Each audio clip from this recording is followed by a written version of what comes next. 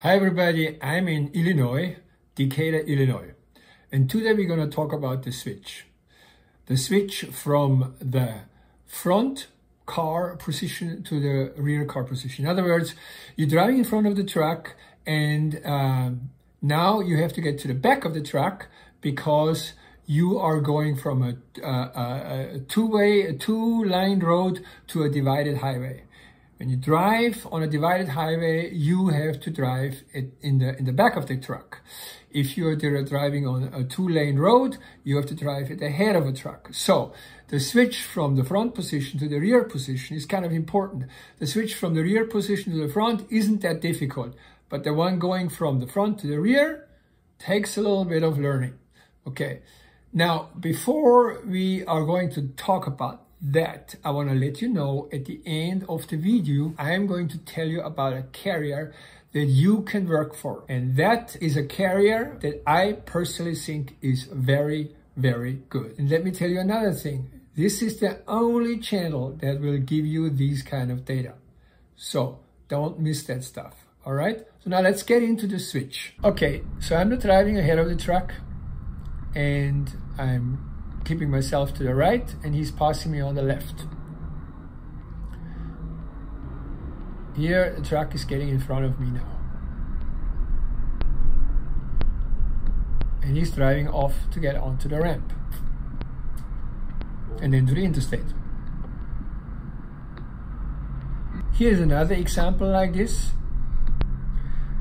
The truck, I pulled out onto the shoulder. The truck is passing me on the left. I get behind him and we drive out onto the ramp.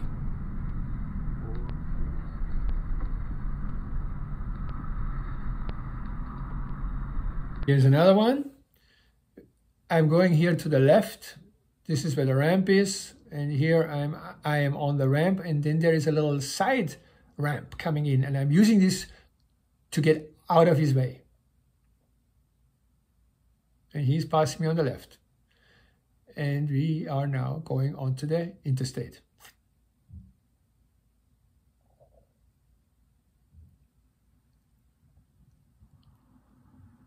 Here's the same thing again from the rear camera. I'm driving onto the ramp. I'm moving out of his way, using that little additional ramp there. He's passing me on the left, and I fall in behind him, making sure that car does not get too close to the load. Next example, similar one, but with more traffic. Okay, I'm going onto the ramp. Now you see that pickup truck there, that gray one, is on there, and I'm waving at him, telling him, move on, move on, move on, you know, I'm going to take your space, and he's happy to get onto the road, and the truck is now going to pass me on the left. You don't want to block these cars when they are sitting there, you know, that's not good. Now you can see this whole thing from the rear again, from the rear camera.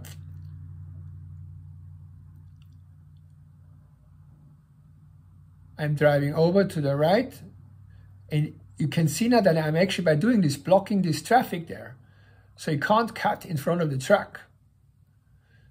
And I'm now falling in behind the truck, keeping everybody safely away from the load.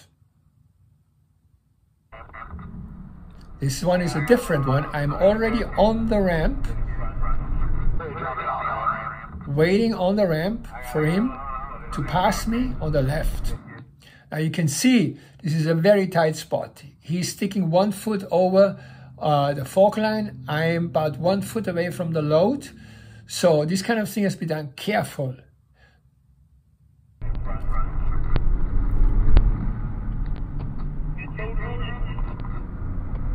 Left is clear. So now we have a one where I go from the rear to the front. Start getting ahead of you now because on the 60 we're gonna be 2 lanes. I have to go in front of you. Come up. Very simple. You just pass him, you know.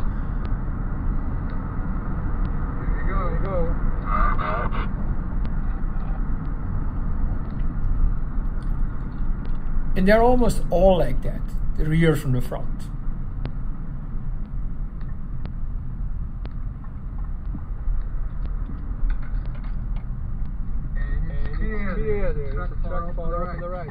You're basically ahead of him and can take full control.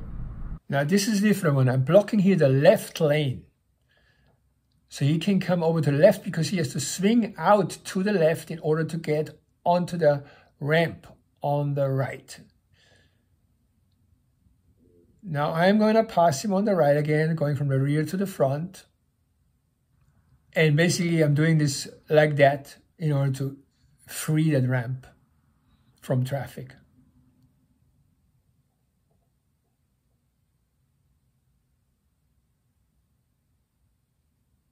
I'm telling the person to please move back, and I'm doing this always very politely. And I thank them for doing this. And here you can see this from the rear camera now. He's pulling to the left. And he's coming in onto the ramp. It is a bit of a different scene there, you know. It was basically sort of a freeway. It was, you know, a 4-lane freeway.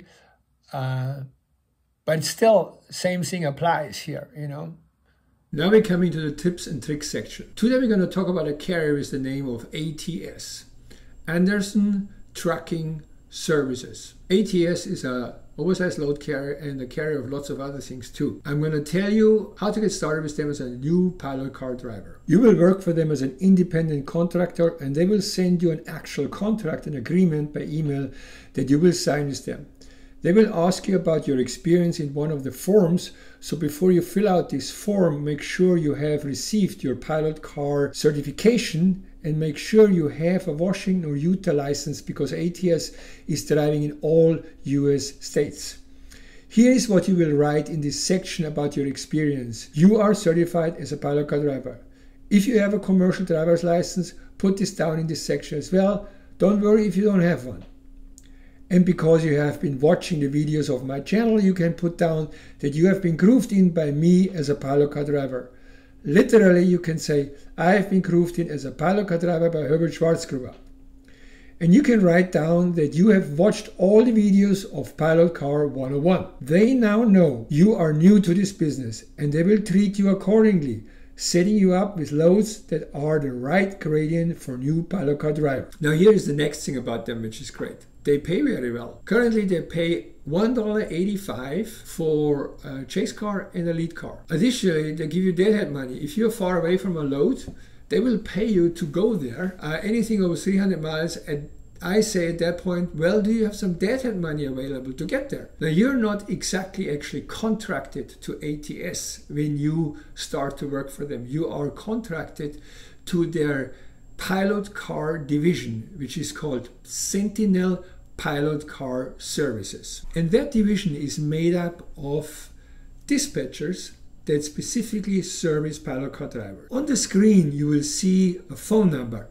This is the phone number you call in order to sign up with them. They will not put you with loads that deal with wind equipment. They want you to have a certain amount of trips before they let you close to wind. Now, the best part about them is they will keep you busy if you stay on their main lanes of traffic. There's a lot of loads that come out of Houston that are being taken by ATS. So you kind of literally can go in a circle, you know, out of Houston, somewhere, maybe Colorado, get sent over to North Carolina, come back down to Houston, or go directly after Decatur, maybe go up even to Chicago, come back down to Houston straight from there with a load. It's tons of money. The other thing is, and this is the best part about them, they give you the money right after the trip is done.